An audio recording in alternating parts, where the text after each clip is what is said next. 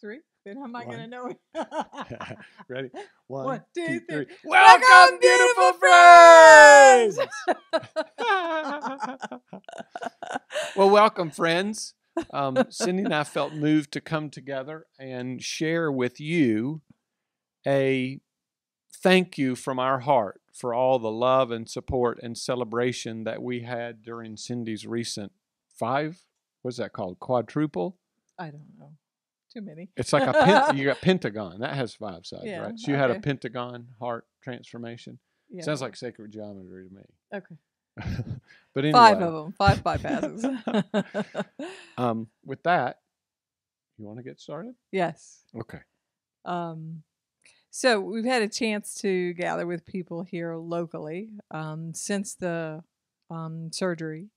They had lots of questions, and we wanted to share with them what our experience was. And there's just such an outpouring of gratitude and love and appreciation that we wanted to share that with the whole community, because we know how deeply we have been loved and supported and lifted through this whole process.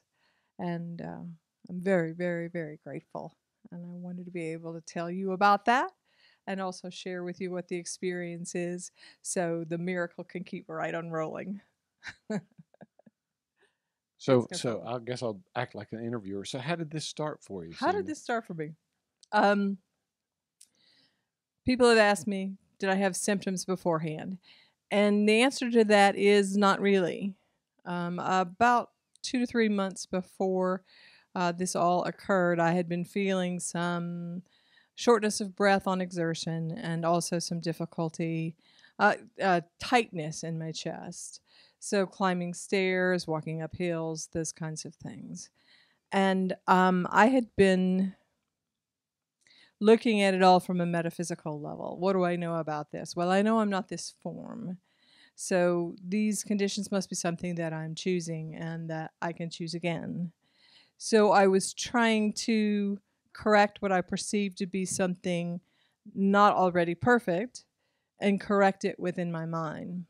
And after a few months of doing that and still having the symptoms at that point, I said, okay, whatever I'm trying to achieve on my own isn't happening.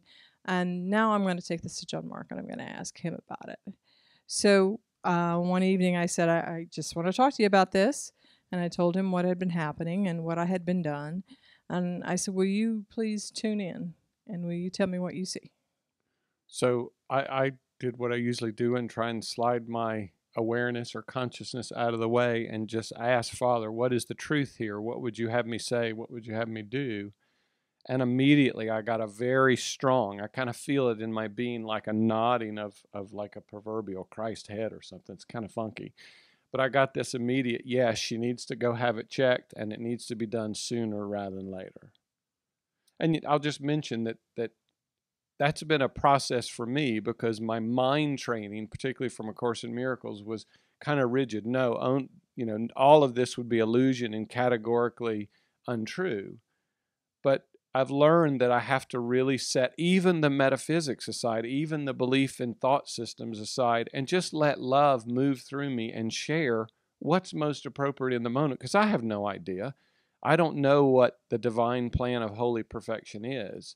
So, it was interesting for me to do that with Cindy because I probably have a vested interest in Cindy, maybe more so than others, despite we're still trying to smooth out what specialness we might have. But anyway, to allow that to come and to share it very clearly and just very succinctly, to which Cindy just felt yeah, okay, and then you take it from there.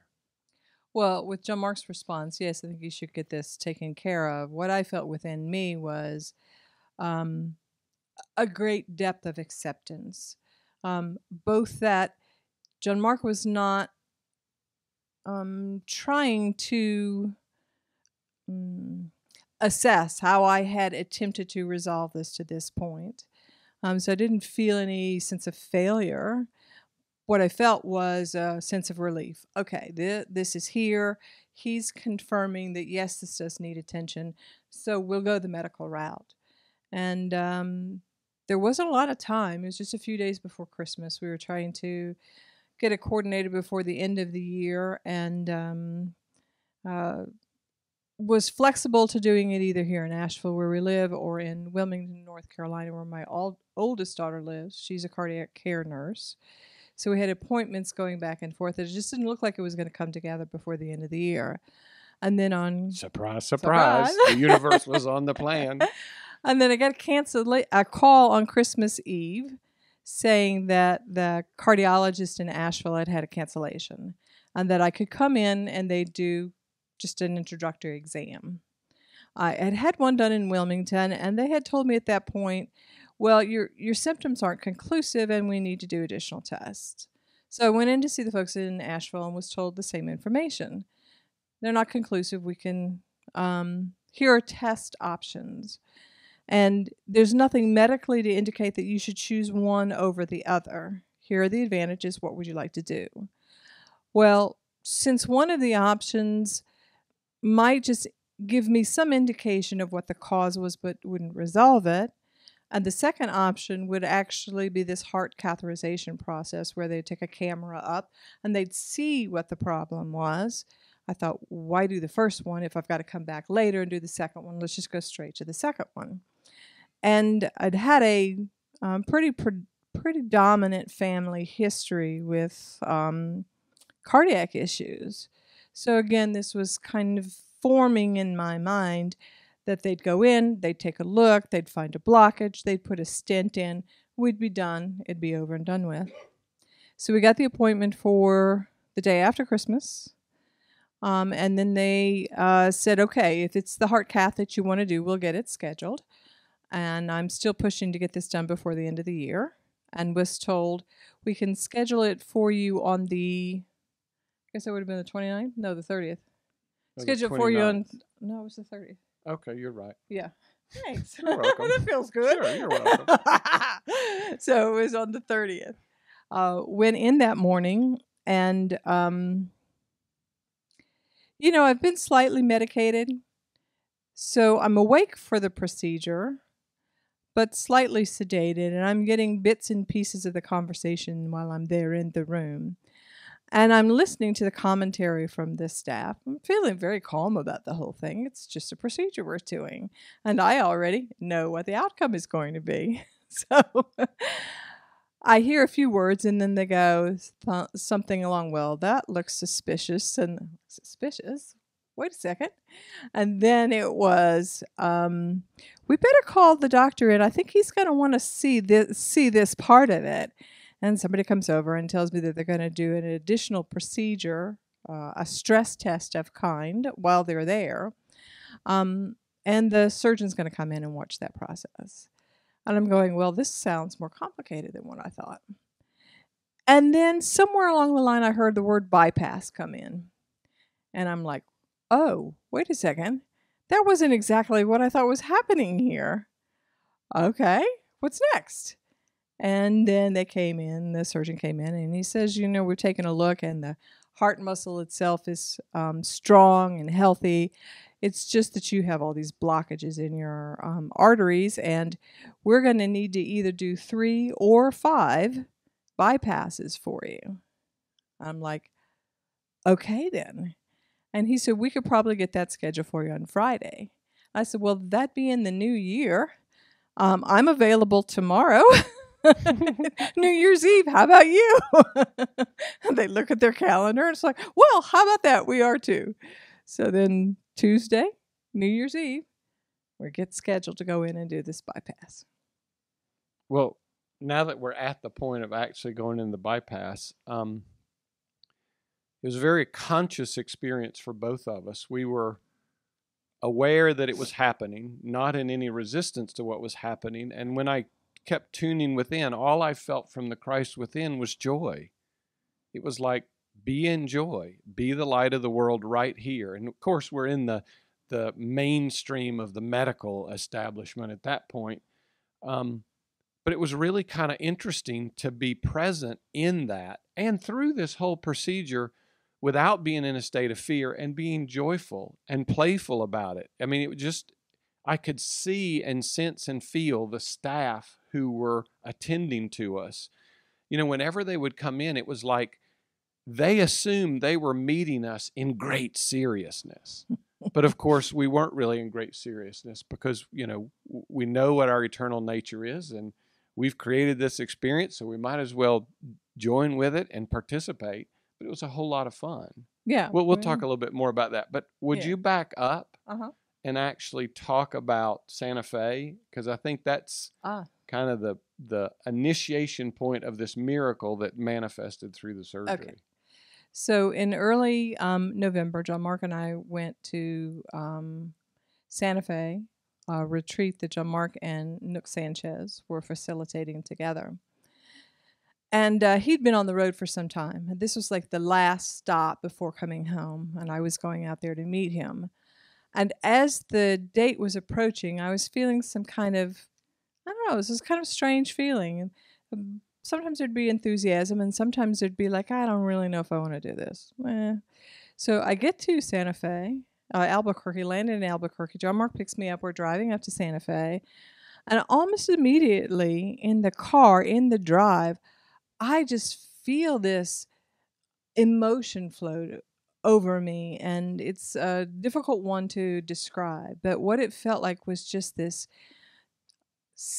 real sadness. And I cried and was just allowing whatever this was to flow through.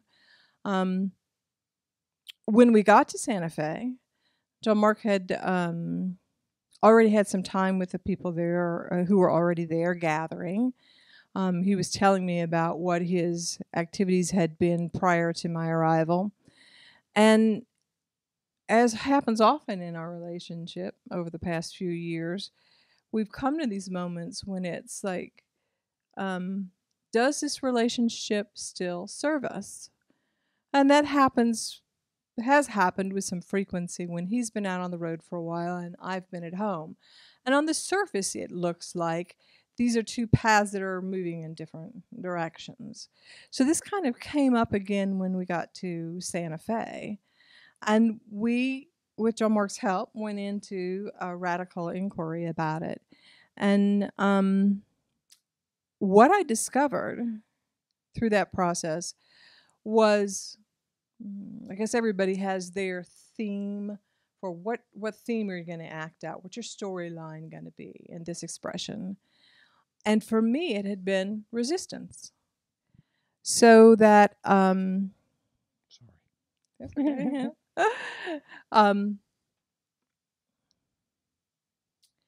If a new idea was presented, I'm the one that's at the back of the room taking notes, making comparisons, deciding whether or not this is really worth the effort, watching what everybody else's response is to the whole thing.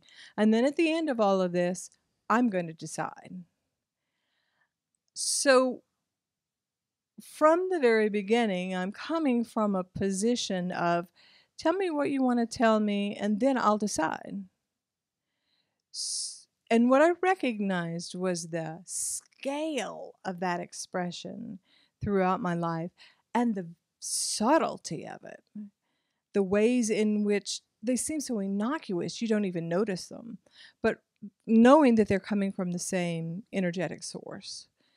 And in that recognition, it was like this unfolding of my life and going, I don't know. I might get teary here. Okay. That's cool. Okay too? Yeah, of course. I don't know that I've ever actually met another being where I have been wide open to whoever they are, so that I could accept them as they are in all of their beauty, all of their perfection, and just embrace that.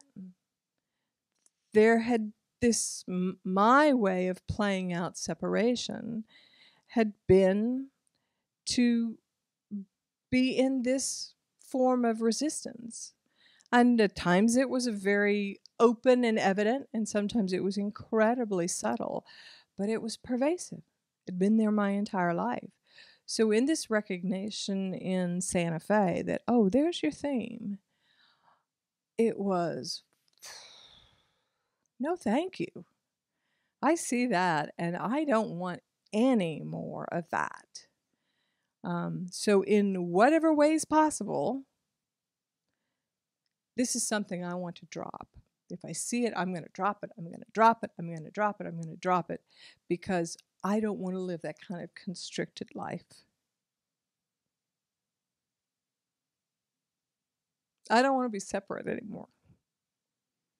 Well, cool. Cool. So how cool is radical inquiry? Yeah.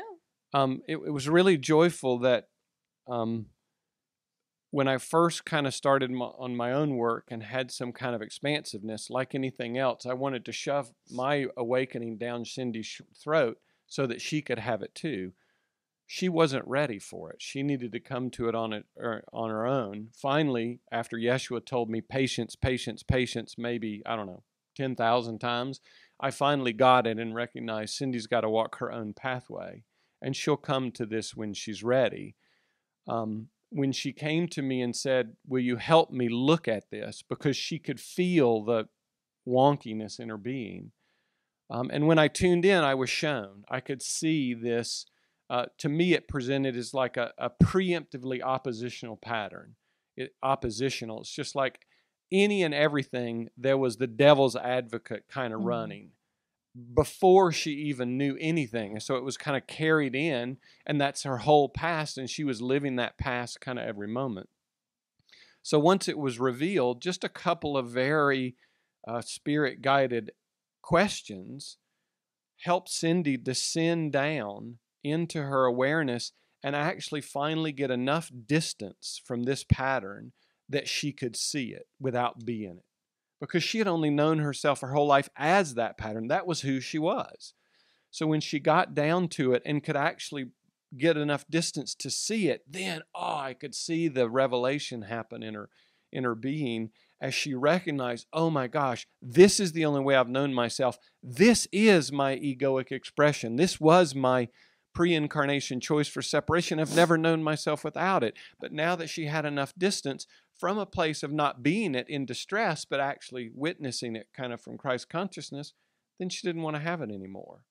And I could actually feel the energetic release as that distance happened, the recognition occurred, and then there was a letting it go. Not in it's bad or it's wrong. I mean, there wasn't a lot of energy about that, but now I see. For me, my pattern had always been abandonment. And it took me a long time to get enough distance to see it and see its nuance and its subtleties and how pervasive it was.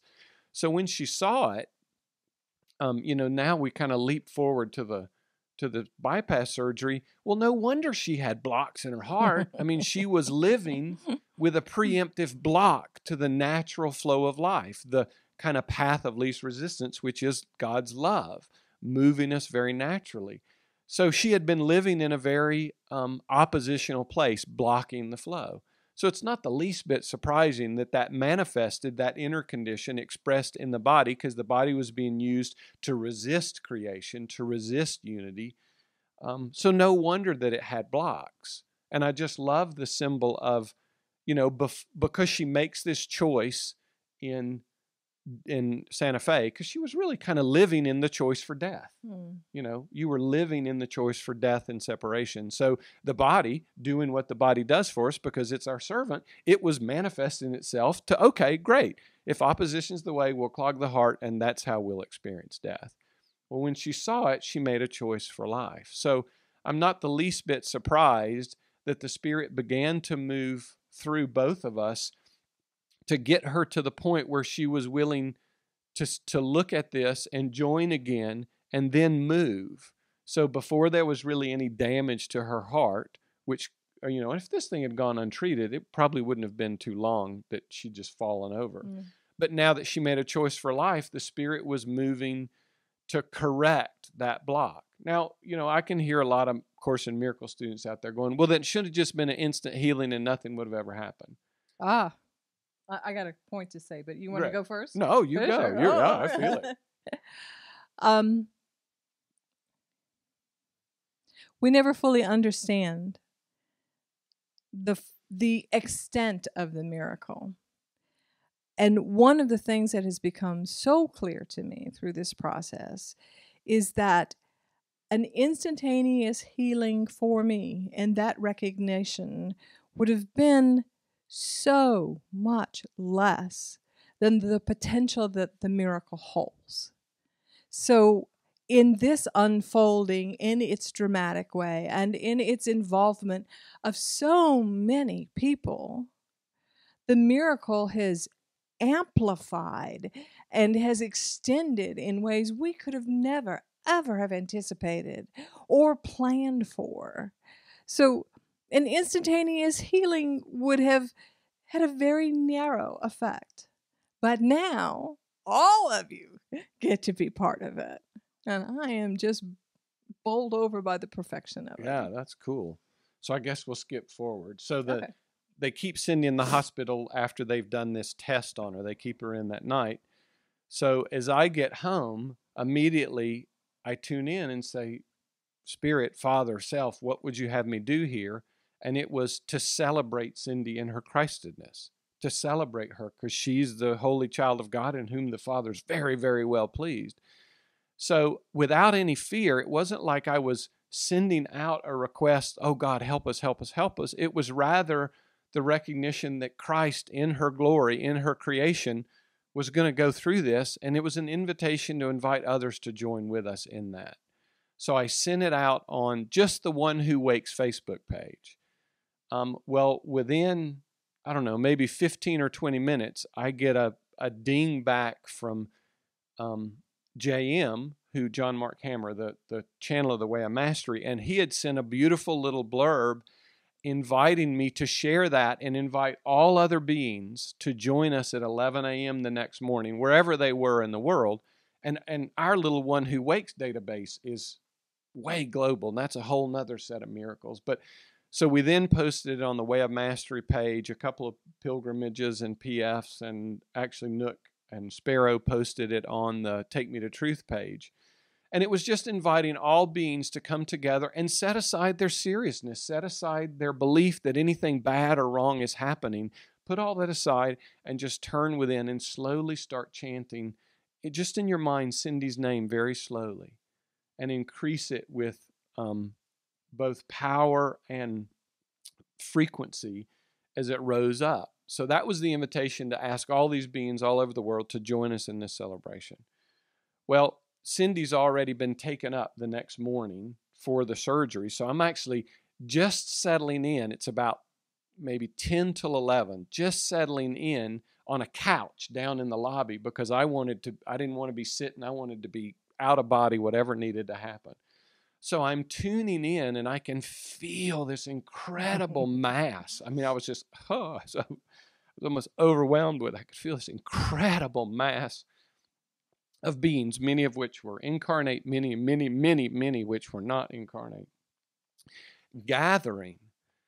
And then they call my name. They're like, Stroud. So I go over to the desk, and they're actually going to let me go up to see Cindy. So I get to actually go up and be present with her right before she's going into the surgery.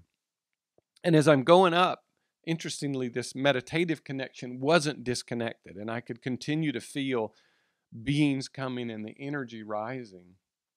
And when I got to Cindy and I actually saw her, so I see her laying there in the hospital bed, and in my inner vision, I see her beingness in the center of this incredible mass of light. And she is just egging it on. She's calling everyone to give all of their love to her, that she wants them to know how much love they have to give.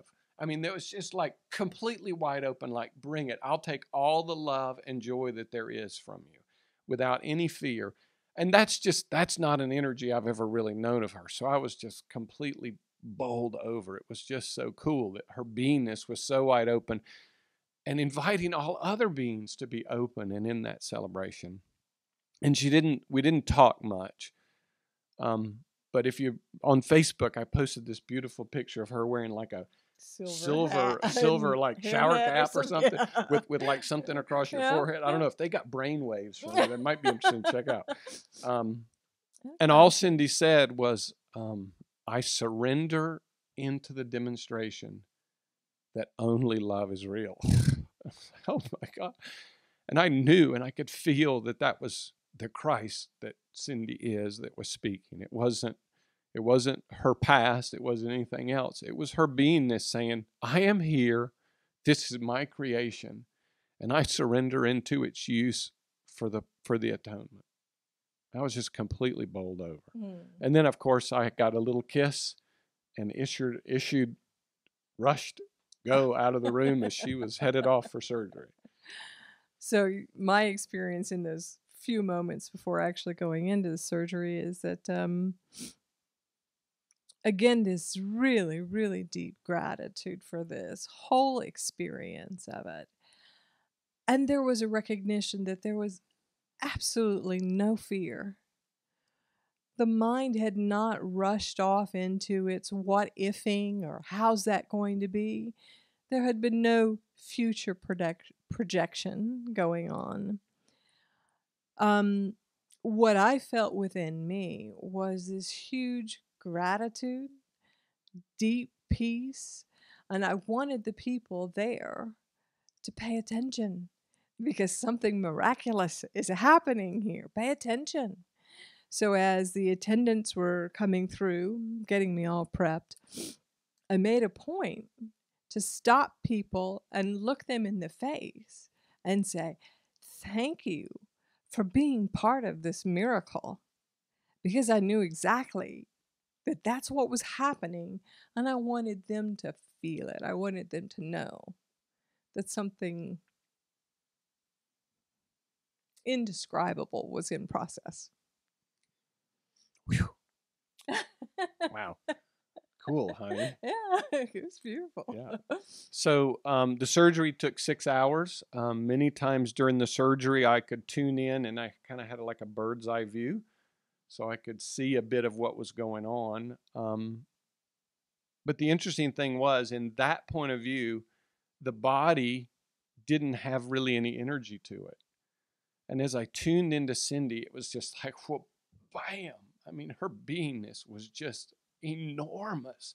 And there was so much love and so much joy. And I'd never felt that in her at all. But wherever you were while this was going on, you were having a bang up, great big, huge time.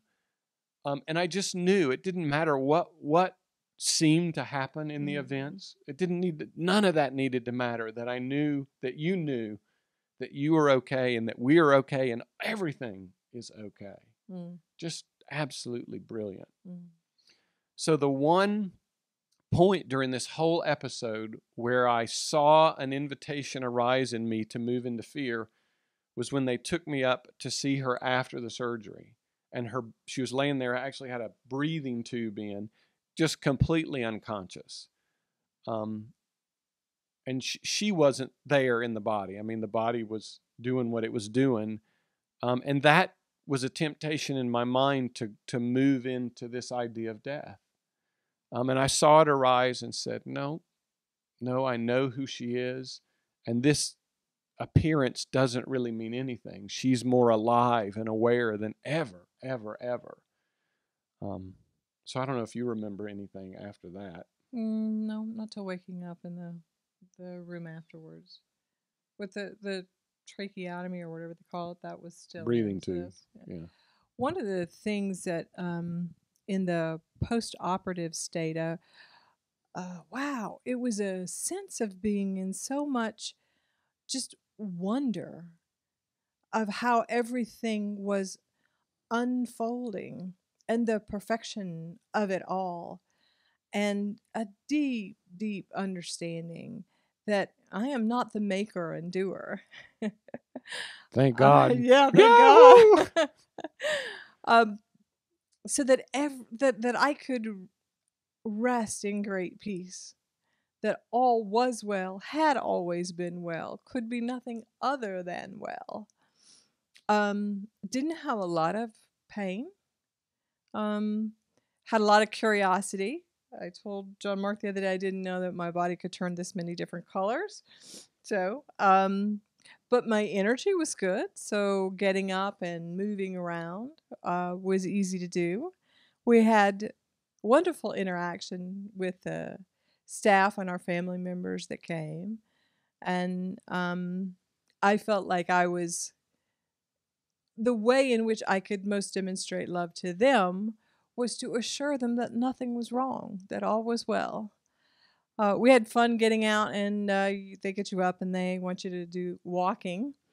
So they have these lovely walkers that you prop your arms up on, and then you can shuffle along. So one morning we put on the song Happy, Pharrell Williams song Happy, and I had it tucked in my gown, and I'm going down the hallway and I'm doing the happy shuffle with the clown nose. And I think your dance moves are improved too. I bet they are. And as John Mark said, one of the things about it was the reaction from the staff there at the hospital. Because, if you go into for a funeral service, and the folks that are operating the funeral home, they're somber, and they're operating from a place of grief or fear or loss or what have you, and you could just feel the heaviness of that when you move into the space. Now, here we are, and we're celebrating. Our family, I think, even thought we were crazy. Yeah, I think they might have. They didn't quite get us. Like, this is supposed to be more serious. Yeah, but we weren't at all, and progressed very easily through whatever their requirements were for us to be released on 4 days after the surgery.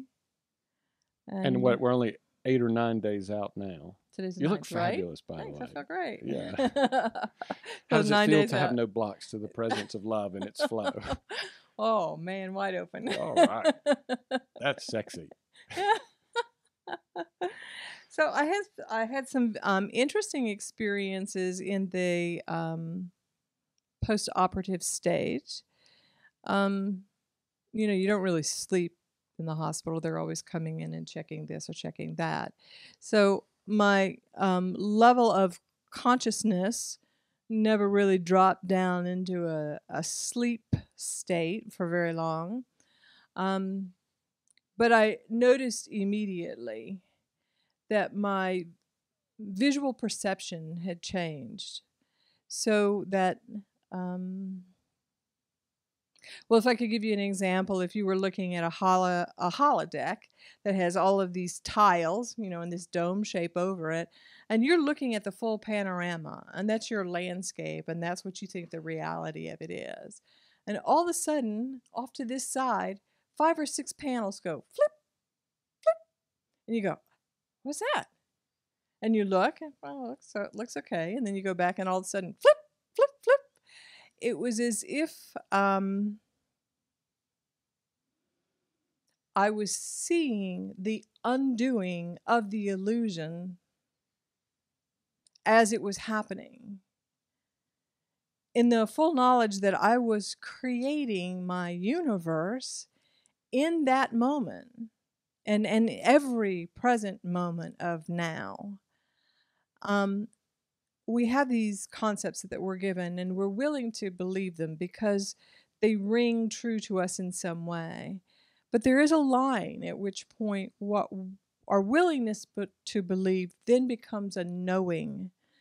And in my case, in this example, the knowing came, and then the evidence, the proof of the knowing arrived.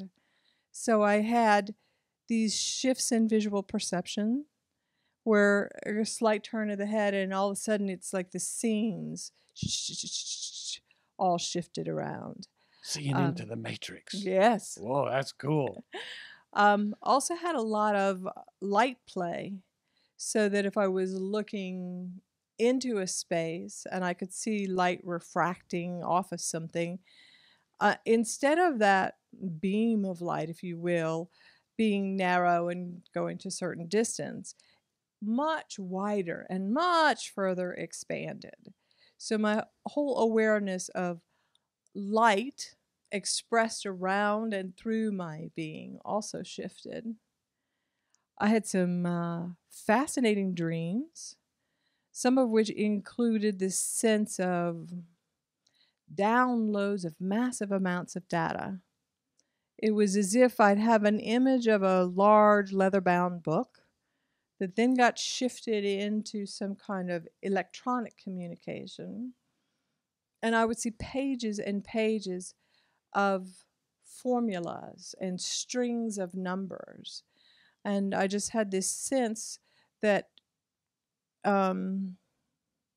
well beyond my thinking mind's ability to comprehend, some big aspects of universal knowledge was coming in, because my mind, my heart, was wide open to receive it. So I had that. I also had this sense of having other not incarnate beings with me, which was not something I've experienced much before. But in those cases, there was so much love and so much beneficence extended. I felt for several days that I was being watched over, cared for on levels that were far beyond how form was presenting itself in the particular moment. The tenderness of that was very, very sweet. Well, honey, I'm just so grateful I got to be there and witness your transformation, witness you being the Christ so powerfully. Whew. Great teacher. Thank you very much. I thank you, dear. My mighty companion. Yeah, how about that? So, had the miracle not gone down this way, you wouldn't be in a state of knowing. Correct. So, holy perfection, we never know what it takes to move us from doubt to knowing, or uncertainty to certainty, or fear or love, or, distress to peace. But I know my beingness as Christ is infinitely deeper and known and embodied because of this whole thing. And I have felt the love and support of people from all around the world through this whole process. Had a chance to talk to people locally, but also some folks from other parts of the world who had been in these groups, these gatherings, that had called my name in support of this demonstration. And most of you I haven't met. I hope to meet you in form at some point, but I do want you to know that your love has been felt. Cool. So, yes, thank you all for your joyful celebrations of Cindy as Christ. And if I learned anything, and I thought I was actually already pretty good at this, about celebrating myself as Christ, but when I tuned in and saw you receiving, you raised the bar for me, honey. So thanks. And to all of you who answered the call to join with us and give your love, extend your love, Nook and Sparrow in supporting the Take Me to Truth group, JM and the Way of Mastery, Friends of the Heart family, our own One Who Wakes community. We are so deeply, deeply grateful. And it's our joy to celebrate you as the Christ that you are, no matter what you think. No matter what. No matter who you think you are.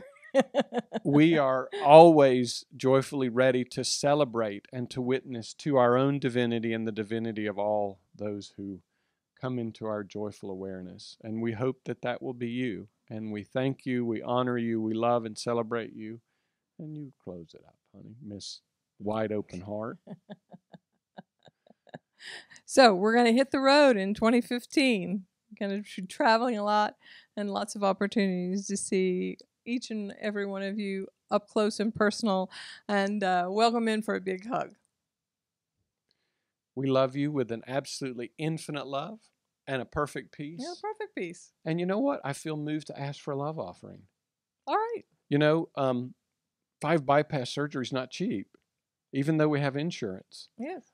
So if you feel so moved, because this is all we do is extend love. Neither of us have jobs. We just do as the Spirit guides us to do, whether it's waking up to the movies or retreats or play shops or whatever. So if you feel moved to support us, to share your abundance, we would joyfully receive it. We joyfully receive You it. can go to onewhowakes.org. In the upper right-hand corner is a give button. You can click there. And if you just put a note in there that it's to support Cindy and expenses that have come from this, we would joyfully receive. But we know we'll be taken care of no matter what. Yes. So we love you with an absolutely infinite love and a perfect peace, and we support the beings, or we thank the beings who support our incarnation as Christ, and we look forward to playing with you soon. Anything else? No. Good night. See ya!